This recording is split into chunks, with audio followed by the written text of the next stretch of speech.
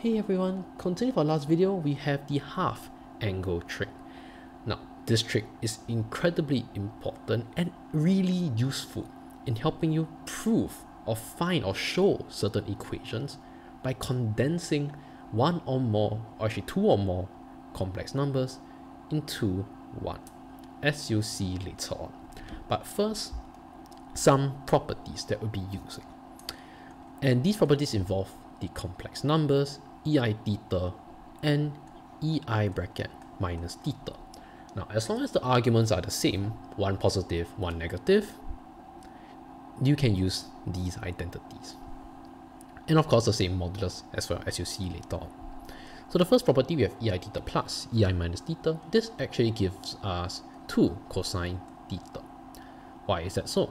And that is easily proven through the polar form. Ei theta we know is cosine theta plus I sine theta. Ei minus theta, well, it is cosine minus theta, which is cosine theta. Then we have plus I sine minus theta, which we know is minus I sine theta. So we add them together, you notice that I sine theta minus I sine theta equals to 0, cosine theta plus cosine theta is 2 cosine theta as well. So that's the first property.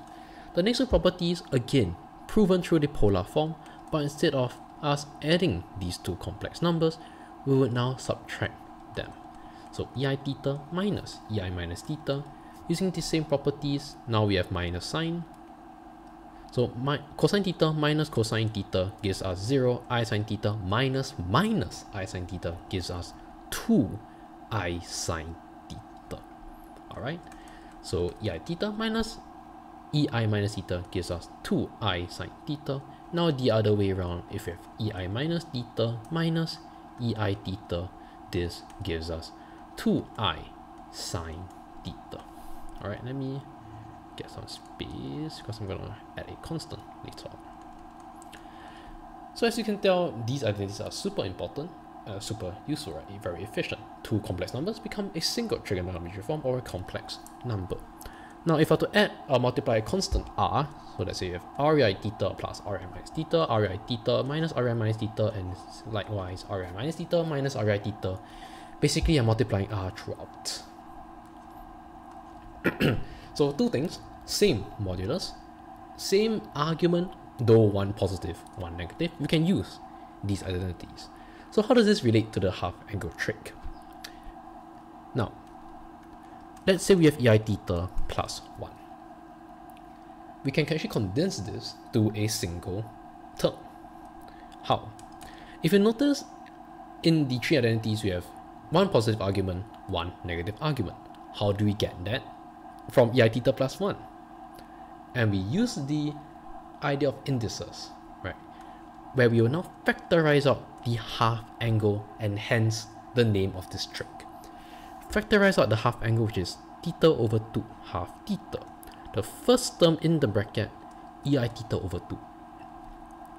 The next term, ei minus theta over 2. And now you notice that that's why we factorize the half angle to give us both complex numbers, one positive argument, one negative argument. And this then gives us 2 cosine theta over 2 ei theta over 2. And this is where I want to introduce to you guys that it is entirely possible for your modulus to include the argument because it is still a constant. Just that your modulus must be positive and cannot contain any complex imaginary number, or rather cannot contain the imaginary number. So your modulus is simply 2 cosine theta over 2, and your argument follows the exponential theta over 2. So, does this work if, let's say, I have ei theta plus 2? No, it doesn't, because now you'll get ei theta over 2, ei theta over 2 plus 2 ei minus theta over 2, and you realize you can't use the trick anymore because the modulus are different. If you put it in the polar form, you don't get cosine theta 2 anymore, you get something else. Alright? But it's not entirely impossible. just that you're gonna have a hard time. Okay, so what other possible forms are there? Again, RI theta plus R works as well. If I multiply everything by R, my modulus will also be multiplied by R, right? So RI theta plus R, everything will be R. Now, does it work for fractions as well? Answer is yes. Let's say I have EI theta over EI theta minus 1. Let's change it up a bit. Factorize out the bottom, EI theta over 2. Then I get EI theta over 2 minus EI theta over 2, which is this one right here. So I'm gonna get 2IR sine theta over 2. So 2I sine theta over 2. This then gives me EI theta divided by EI theta over 2, give us TEI theta over 2. Now over 2I sine theta, so it's 2 sine theta. Let's say I want it all in exponential form, EI pi over 2. Then you can now get half cosecant theta over 2 EI theta over 2 minus pi over 2. And your argument is now theta over 2 minus pi over 2. Your modulus is half cosecant theta over 2. Although some questions want you to express it in the polar form or in the Cartesian form, all right, which is usually the case. So what we're going to do is, let's say you're in the polar form, we're going to expand the top. All right, so you get cosine theta plus I sine theta over 2, rather, not cosine theta. Below is simply 2I sine theta over 2. Then you're going to split them up together. It's actually not a very big deal.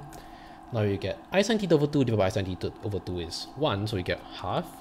Now your cosine theta over 2, you get half cotangent theta over 2 over I. Then you rationalize the denominator, plus, or rather now it becomes minus half cotangent theta over 2.